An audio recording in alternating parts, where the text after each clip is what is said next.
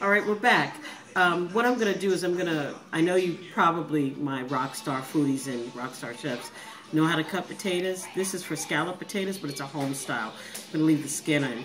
What I do is I soak it in like a ice water with a little bit of sea salt, and then I take them out, and it's just simple. What I do is I cut the ends, real easy, right? And that's my sous chef who's thirsty. But just give us 1 minute here. So what I'm going to do is I'm going to thinly cut them. Thinly cut. Thinly cut. And I'll also mirror the onions the same way. So then when they bake in the oven, they'll look uniform. Right, Peanut? Right. I mean, sous chef? Sous Chef Phoebe. Yes, Sous Chef Phoebe. Phoebe's never got potatoes. No. I don't know where your hands have been.